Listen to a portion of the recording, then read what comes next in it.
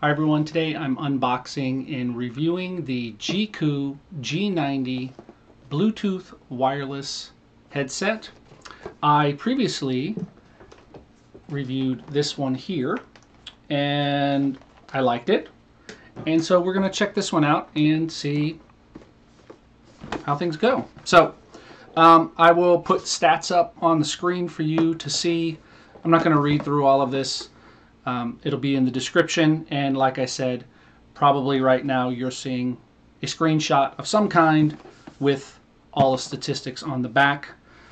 It is compatible with PC, laptops, PS4, PS5, and it's got all the specs that you may want to know. Okay, let's open it up. And Jeecoo's packaging is normally pretty simple. So there's the manual, and it just comes bubble wrapped. That's it. All right, so let's take it out of the bubble wrap. And there's a few accessories in here. You get a dongle if you don't want to use Bluetooth, and of course a charging cable that's got USB-A on one side and USB-C on the other.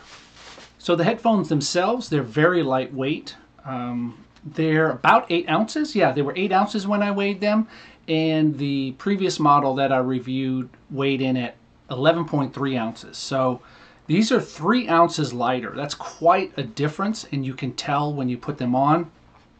The earpiece is swivel 90 degrees. And I really like how you can see inside which way it goes on. Because sometimes, you know, especially if you have your microphone pulled out, yes, it does have a removable microphone. If you have your microphone pulled out and you're going to grab them, you can't always see, and then you're kind of looking for a little marking or something.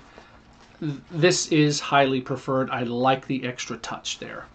The padding feels comfortable, and when I put it on my head, it really feels lightweight. No complaints there as far as that's concerned. When I paired it with my computer, I had no problems. All I did was turn it on, go into the Bluetooth settings on my computer, and it instantly paired and set itself up. I took these right out of the box. They were charged, ready to go, and I've been using them for a couple of hours now, and the battery is still going strong. I haven't gotten a low battery mode at all. I haven't bothered pairing it with the dongle. I mean, I have this dongle here from the white one. I don't know if they work together. It's not something that I've tested. I really don't intend to use this dongle because it's got Bluetooth built in, and I'm fine with that. I know a lot of gamers are interested in the latency because they want to be able to hear what's happening on the screen, and they don't want there to be a delay. As far as I can tell, I am not seeing any kind of latency with these at all over Bluetooth. So I'm very happy with that. Overall, I think this is a great product. I like the aesthetic. I like the way that it looks. I like this band that adjusts inside. There's Velcro there, and so you can just adjust it that way.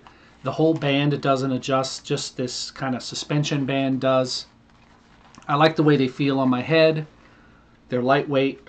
They don't feel too hot. And compared to this older model, they're much, much lighter.